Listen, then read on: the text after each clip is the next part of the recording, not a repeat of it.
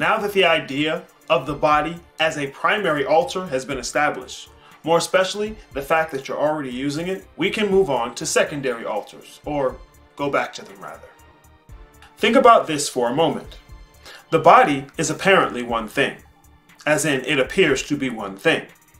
Yet and still, it has almost an infinite number of divisions and categories of such. Limbs and extremities, tissues and organ systems, aspects of that larger whole that makes sure that not only does the larger aspect function, but helps it to do so.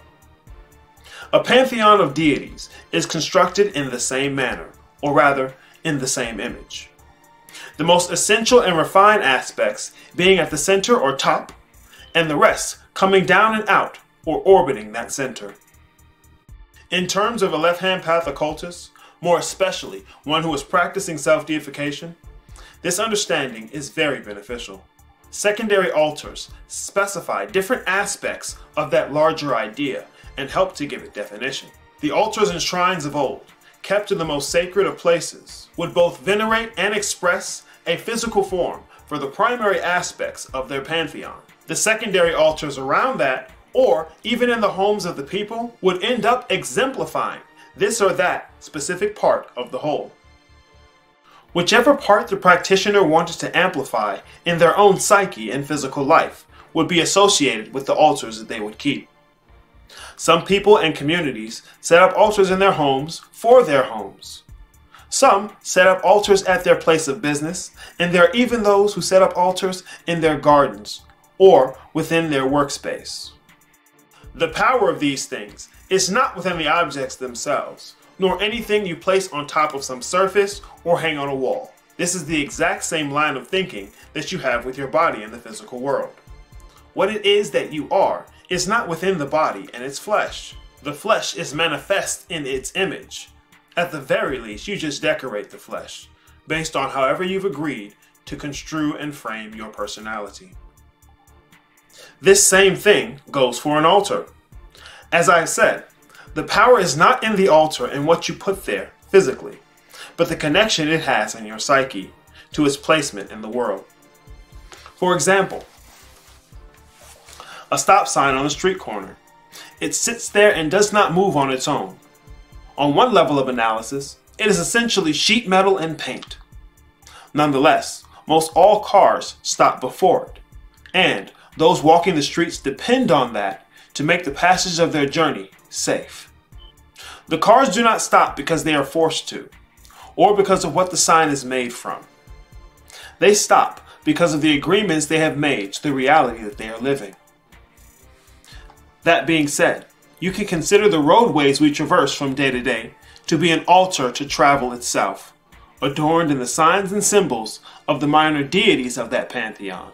That stop sign being part of the symbolism as a minor deity within that pantheon. Traffic lights, expressways, all manner of various street signs and crosswalks. There are bridges, overpasses, there are even dirt roads, all of which are adorned with various symbolism to communicate with those that traverse upon them, each representing the physical form of some agreement that we've already established with ourselves within our psyches. Now let me be clear.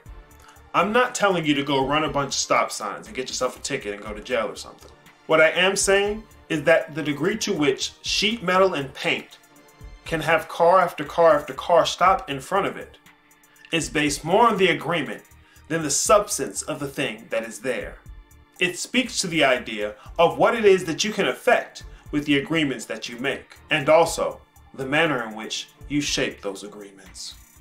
With the knowledge of the primary altar to self as the body, and some of the history as to how people have constructed secondary altars for themselves, you are in possession of a wealth of ideas as to how you can approach this work. It's not simple as saying that there are no rules, even though on the deepest level of analysis that's true. Look, this is more what I mean. The point is more so that the rules that you do make and have been making are what will hold true. The question is, how true are you to the rules that you say you make? Even further, are you aware of all of the rules that you've been making? And whether or not you necessarily need to do them. Even after Neo watched Morpheus jump across a gap between buildings, and even affirmed himself that he could do it too, when the integrity of his belief was put to the test, the truth was that he did not in fact believe. There are altars that we all make common usage of. Kitchens, bedrooms, marketplaces and grocery stores, civic buildings, and public entertainment centers. So then, for the left-hand path occultist, is an altar necessary? I would say it's as necessary as that physical body you've been using as a vessel. We have already immersed ourselves in various symbols and altars throughout our physical lives. How you choose to frame your reality is the only thing that's an obstacle to seeing this truth. Let your altars stand as testament to what it is you say you believe and know. But also, be sure to keep an eye out for the altars that you've already been making yourself. And remember, it's not what you think, it's how you think.